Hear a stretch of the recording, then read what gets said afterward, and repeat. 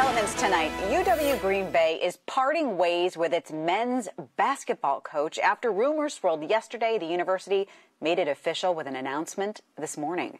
Sports Director Brandon Kinnard joins us now with those details. Brandon.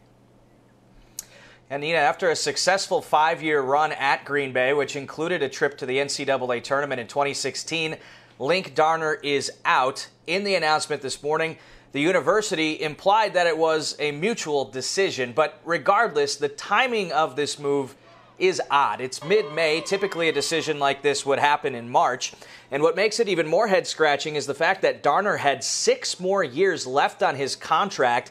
Now, contract details are murky, but if they have to pay him out in full, his buyout would be worth more than $1 million, though it is possible that the two sides could reach an agreement to limit that buyout.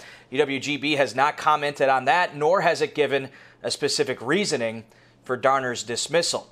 Now, in the announcement today, new UW Green Bay Chancellor Michael Alexander said, quote, "We appreciate the leadership of Coach Darner and his focus on coaching and mentoring outstanding student athletes."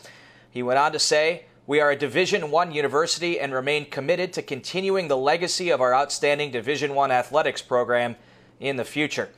In that same release, Darner notably thanked former Chancellor Gary Miller and former Athletic Director Mary Ellen Gillespie, who hired him, but he did not mention Alexander or current Athletic Director Charles Guthrie.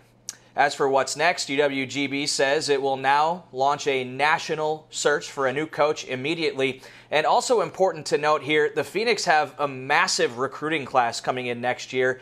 8 new players set to join the program, all of whom were recruited and signed by Darner.